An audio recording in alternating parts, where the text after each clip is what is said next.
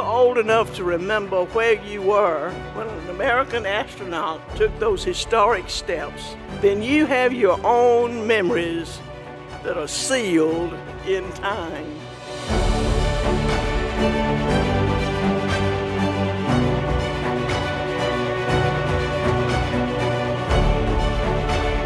To me, being inducted into the Space Camp Hall of Fame is a privilege, meaning that I may have the honor of showing campers or tourists who visit that absolutely anything is possible.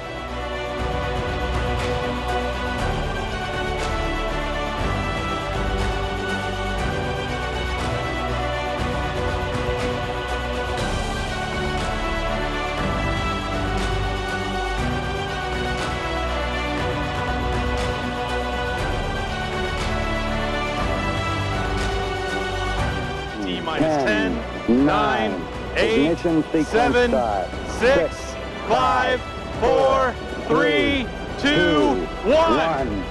0. All engine running. Liftoff. We have a liftoff. 32 minutes past the hour. Liftoff on Apollo 11.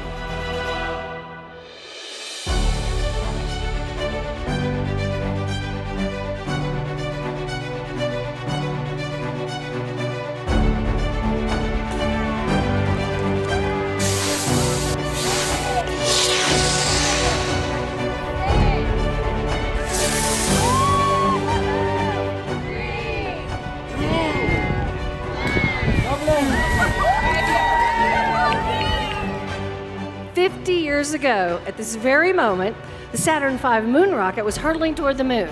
That historic journey, as you know, began right here in Huntsville at NASA's Marshall Space Flight Center.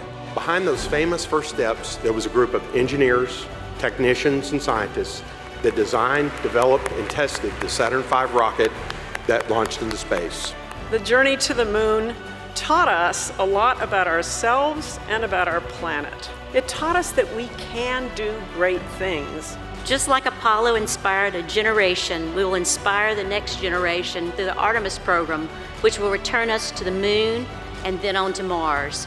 I just want to leave you tonight with the appreciation of what Huntsville is and always has been, the Rocket City. The past and the future, the great-grandchildren of Alan Shepard, Louise and Baxter Stewart.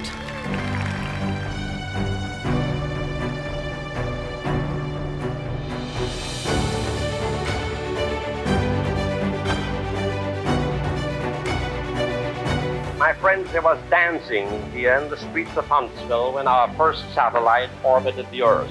And there was dancing again when the first Americans landed on the moon. I'd like to ask you, don't hang up your dancing slippers.